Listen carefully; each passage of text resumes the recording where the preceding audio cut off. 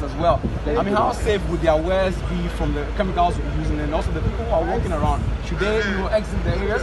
Well, we've asked everybody to exit the area. We've been doing public announcement with issues, several press releases, and people have largely complied with it. But that's why the military is there. I mean, they are there to ensure that everybody complied to the order. So if they get there and they see recalcitrant people, I'm sure they will deal with that person, and that should be straight on. We are very serious with this exercise.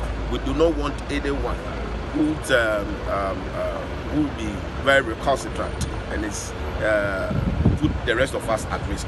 We are not taking chances at all.